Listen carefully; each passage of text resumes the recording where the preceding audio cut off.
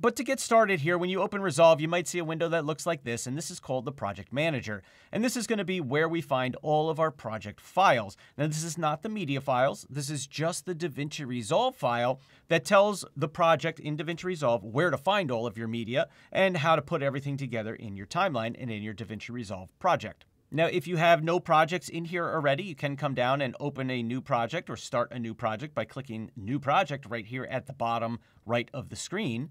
And also, it's important to note that in the Project Manager here, up by the word Projects, if we click on this little icon right here, it's actually going to show us our different databases or our different project libraries. So I've created a brand new project library here for DaVinci Resolve 19 Crash Course, which is what this is. But I do have other items here or other project libraries. For example, all of my projects are generally in the local database right here. Now, when it comes to your project library, you want to keep it on your internal hard drive because that's going to give you the best results for working in your projects and stuff. If it's on an external drive, sometimes it could be a little sluggish and it's just not recommended. So you can see here I've got all my projects, and you can have hundreds of projects in here, and this database is not a big file because it does not include your media. So in my new database here, I'm just going to go ahead and open up a new untitled project, and I'm going to say open.